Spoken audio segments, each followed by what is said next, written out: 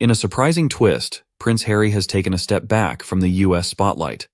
Amidst whispers of discord, it's been revealed that Harry has his sights set on a residence near London, notably without Meghan by his side. Sources hint at a palpable tension between Meghan Markle and Prince Harry upon their return from a recent getaway. Their chosen retreat?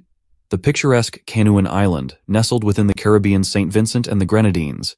Yet the paradise setting couldn't mask the couple's evident discontent, as insiders divulge. The heart of the matter? Prince Harry's newfound interest in UK properties, signaling a longing for his homeland. Reports suggest that Harry yearns for more quality time in the UK with his family. Yet this aspiration might be driving a wedge between him and Meghan, who seems less than thrilled with the idea.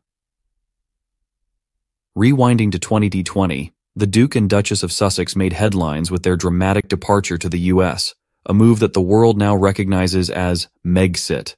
This bold decision not only distanced them from their royal duties, but also deepened the chasm with Harry's kin. Despite the miles and controversies, murmurs have always hinted at Harry's partiality towards a UK return. The allure of old friends and the possibility of mending familial ties seem to beckon him back to British shores. Harry's vision? A life split between the UK and the US. But this dream is shadowed by past decisions, notably King Charles's choice to evict the couple from their former abode.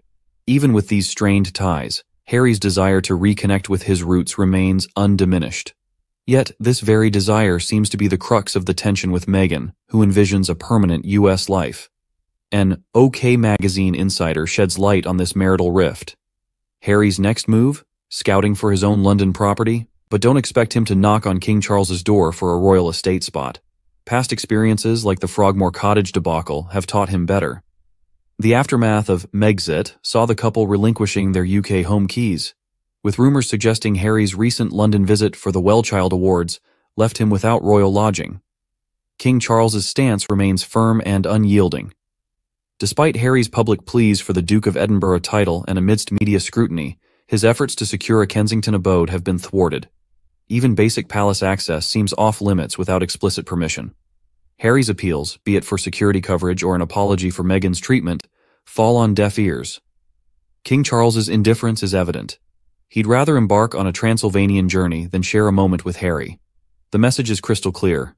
Harry's presence isn't essential in the upcoming royal era,